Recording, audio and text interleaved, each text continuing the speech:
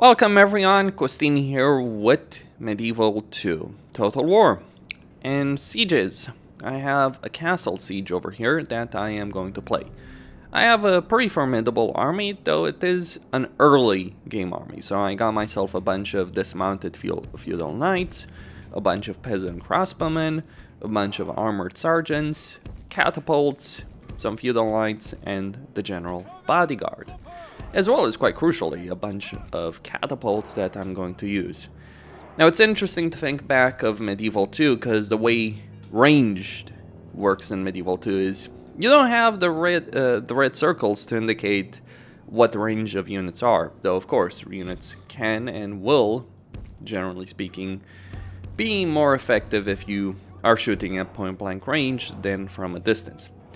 Now, in this case, in this castle, if I were to attack the main gate, that would be a surefire way of getting my entire army killed in short order, because you've got these 4 towers at the gate itself and then 2 towers close enough. So attacking the main gate is a pretty good way of getting your units killed.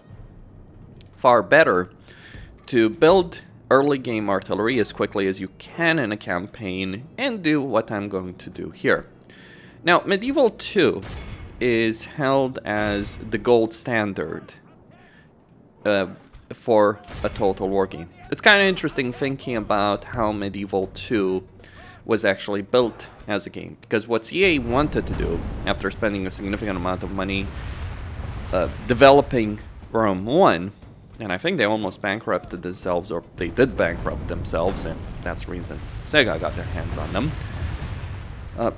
But Medieval 2 was built on the engine of Rome 1 as kind of a cheap game that CA could make money from. It ended up being arguably the best game in the series, or one of the best games in the series to this very day. And that isn't really an exaggeration. The battles were slower, more deliberate, and there were, genuine improvements in quite a few ways, which is really what you'd expect from a sequel. Now, when we're thinking about sieges, attacking a castle like this is very much suicide. Like, this is the equivalent of what? The tier 4 castle? It's certainly at least the tier 3 castle in the game. But, and there's not quite the full stack, but there's a substantial number of defenders over there. So a direct assault over here is, in a lot of ways, suicide. Because the chances of my army being able to break through the defenders is not exactly a high one.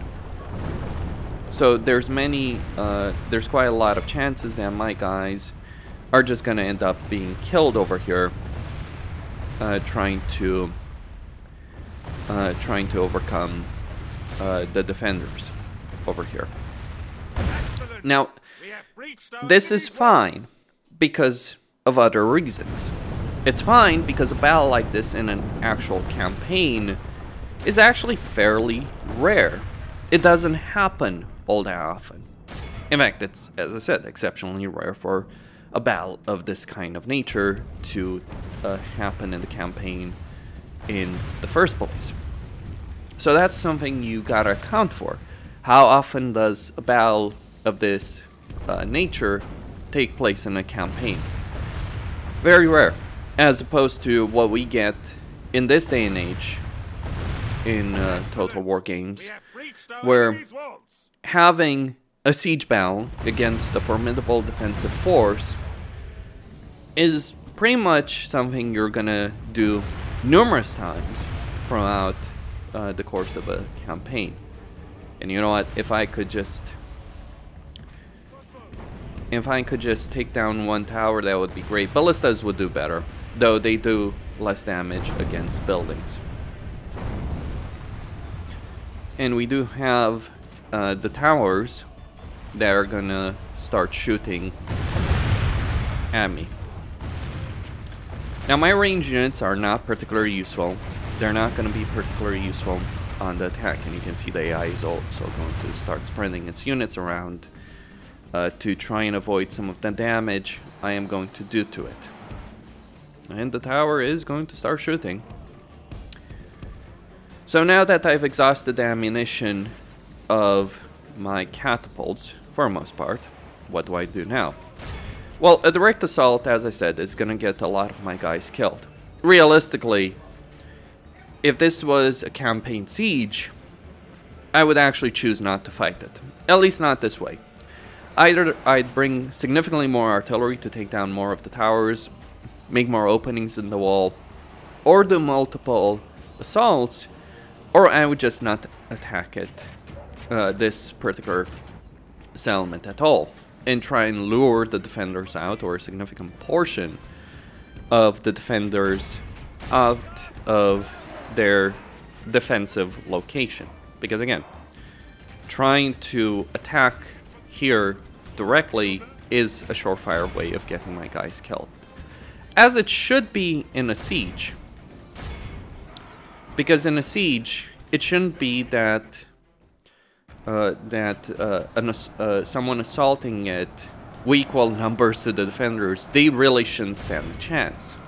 The fact that you can realistically win in modern Total War games in a situation like this is, by many accounts, quite a ridiculous situation. You know what? Let's bring the catapults closer, because we can, and we can try and do some damage. Of course, you can abuse artillery to kill a lot of the defending army that's trying to hold you back.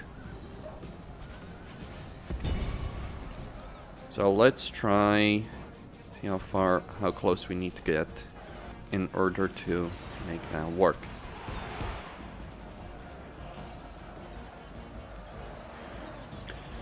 By the way, this kind of battle is going to result in enormous casualties for my army.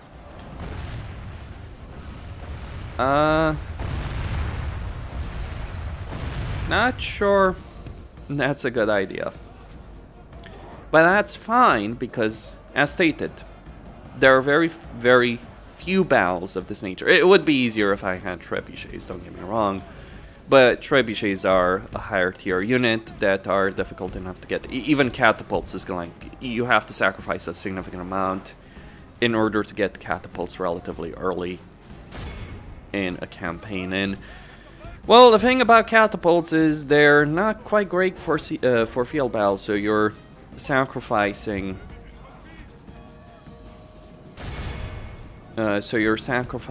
Quite a bit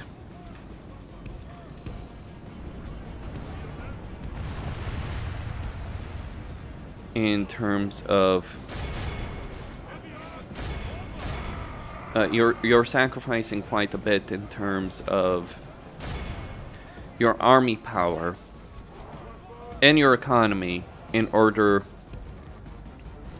to get catapults this early.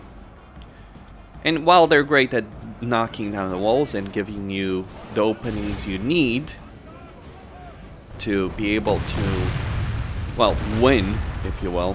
Can we move them in? Yes, we can. So we're gonna just do that.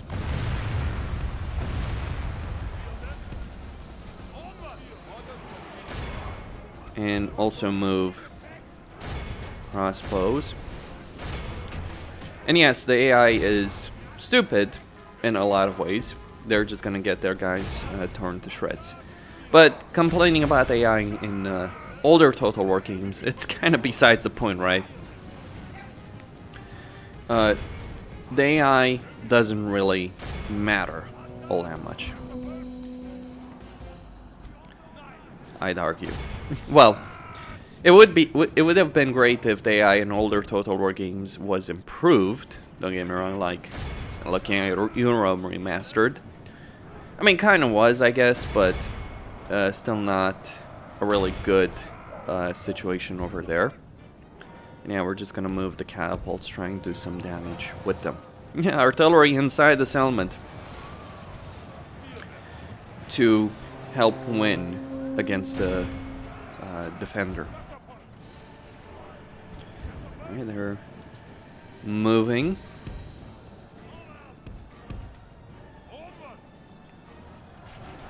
Let's get him in there.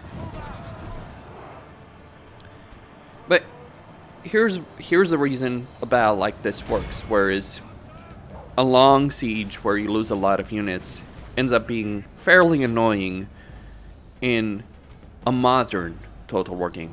It's the frequency of the battles. See, battles don't exist in isolation. They never have, they never will. Unless you're playing a skirmish. Or a multiplayer match. Though, how much people care to actually play sieges in a multiplayer match, that's a discussion in its own right. In many ways. Suffice to say, probably not all that much. Not in a tournament format, to say the least. Alright, let's get my units. I'm gonna get my range units. Ooh.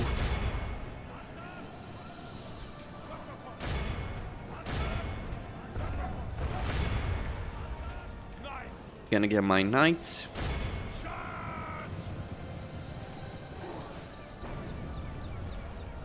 But since they're rare, they're not that annoying. And here's the thing. Here's a critical difference. Alright, let's just stop shooting on those. That's just gonna get my guys killed. Alright, enemy general destroyed. There is a significant morale benefit, but only for units in this particular circle. So if like, this is bad tactics on my part actually, because I've allowed the AI to form up in the circle. I didn't manage to pursue them, if you will, to get out of that circle, so now I'm just gonna have to kill them all. I'll manage it, I think, though certainly not easily, but I will manage it. There's some defenders shooting at us. The castle itself. But now we get to use our crossbowmen more or less at point blank range. But what would you do in a battle like this if you actually if you actually were in a situation in a campaign where you encountered an army like this in a settlement, which again is rare because there's no garrisons the way they exist in a modern Total War game. Instead, what the defender gets, is like a couple of slots where they can have units stationed for no upkeep. That is how the situation works. Well, most of the time, settlements will be defended by a couple of units. And also, not every settlement is a castle. Most of them are cities, right? Like the ratio of cities to castle certainly favors cities. So actually having to fight in a castle to begin with is not necessarily something that happens all that often in a campaign.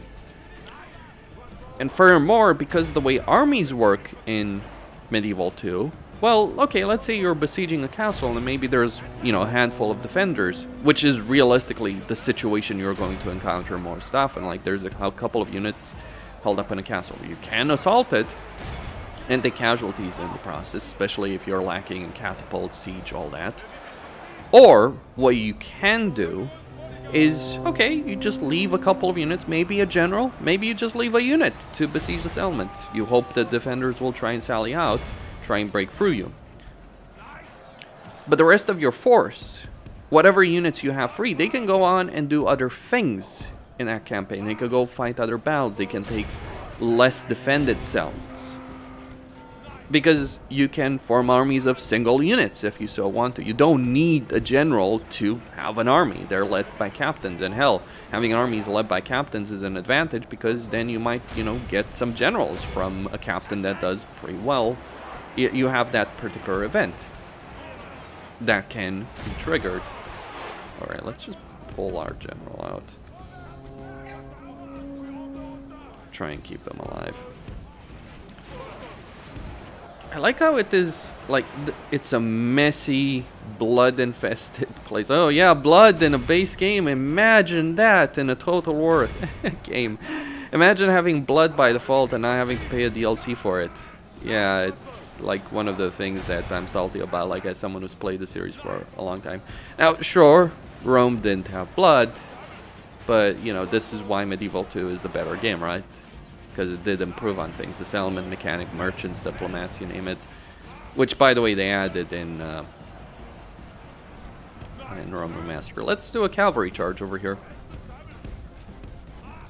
But the campaign dynamic that is featured just ends up being significantly better, which means individual battles like this, like, instead of being annoying, they're kind of a treat because, yes, they require effort, they're going to require sacrifice.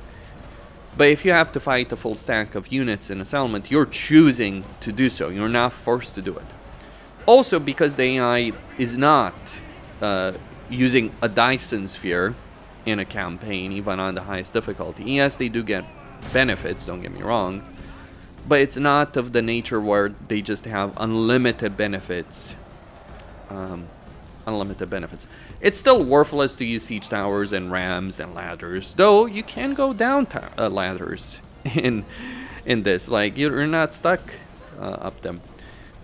Whereas, given the way pathfinding works, like, it is incredible to think that for all the pathfinding issues Medieval 2 has, and it does have them, let's not sugarcoat that, for all the pathfinding issues that Medieval 2 has them, it still manages to do some things that modern Total War games just flat failed to do. Let's get these guys over here. Try and take down those armored spearmen. Right, so they're going to go down soon enough over there.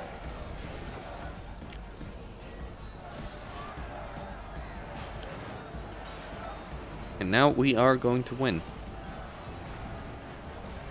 I reckon. Just gotta wait for a timer, take control, or just kill everyone inside. One of the things I could have done is launched sneak, I could have launched or direct assault on other portion of the wall, maybe draw the defenders and snuck in and took the victory point and won there.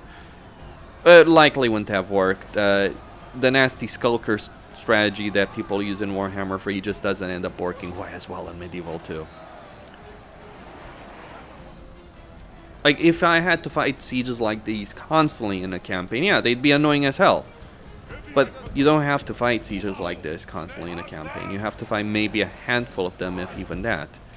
Though artillery is still king in winning these kind of sieges. Like, if you, like, one of the things you can do to really make your life a lot easier is get trebuchets as quickly as possible, because, you know, once you get trebuchets, like, it becomes a heck of a lot easier. But you're also not in the same kind of rush, because the AI, again, doesn't have the same kind of benefits. So, you know, you can take your time, build up your settlements, build up your armies, and then go on the offensive, as opposed to what happens in modern Total War games. Like, the context surrounding battles, like, battles never exist in isolation in a Total War game. That's one of the points I'm getting at here. They never have, and they never will. So, how many battles do you have? Like, is it something like, oh, you just won a difficult siege, it took you a while, you suffer significant casualties. On to the next one. That's how modern Total War feels. And yeah, I won. By the way, while I had the troop numbers advantage, really the advantage came down to, like, ultimately just basically came down to the guys that I had in the catapults. Otherwise, they had just as much heavy infantry and range units as I did, and yeah, cavalry as well. Now, I don't think sieges necessarily in Medieval 2 were that much better. You know, pathfinding issues, using ladders and towers, good way of getting your guys killed, trying to go for the main gate with the ram and getting destroyed by burning oil, surefire way of getting your killed. But what makes them better is not how they play, though, yeah, the defender has a significant advantage against the attacker, which is, by the way, how it should be. And even a handful of units, like, what you do in a castle like this is like a handful of units can inflict staggering damage on an attacker, unless the attacker has artillery to just break down the walls, in which case, yeah, you lose that advantage. But the important thing is the context surrounding siege battles that makes them better. Because a battle like that, extremely rare, not going to happen all that often in a campaign, especially early on. Later on, yeah, it becomes more frequent. You might have to pull out the guns, quite literally, the cannons, in order to make short work of them. The individual mechanics of battles aren't necessarily better, but the fact you don't have to do this again and again and again and again 100 times in a campaign is what adds to it, because it makes each individual battle feel more meaningful. And on top of that, on top of that, like, yeah, if you face a full stack of units in a siege, it's gonna be a bloodbath in a lot of ways, for obvious reasons, and you don't get replenishment in this game. So it's the campaign mechanics, from my perspective, that really make sieges in Medieval 2 better, not how the sieges ultimately work themselves. Of course, there are things that Medieval 2 does much better in terms of battle gameplay and siege gameplay that, you know, far surpass anything they've done since then. That's a different discussion.